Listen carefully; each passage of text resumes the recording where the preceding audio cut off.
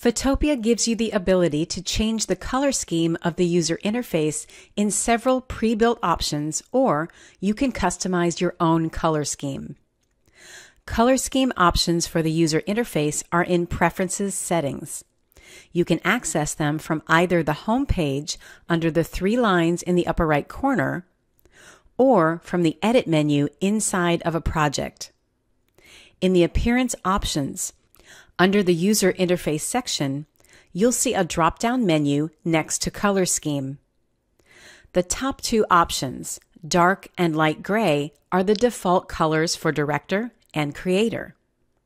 You also have 4 other presets to choose from. If you'd like to create your own color scheme, click on Customize. The Customize window will start with the color scheme that you had selected in the drop-down menu. So if you simply want to make some adjustments to one of the presets, double-click on a preset to start with those colors.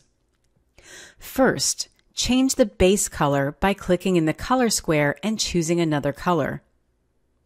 You'll notice that all of the secondary colors changed to reflect new shades of your base color.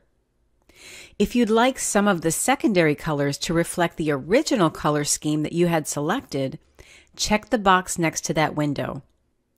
The list color now reflects the color of the scheme that I started with, which in this case was the dark gray Director colors.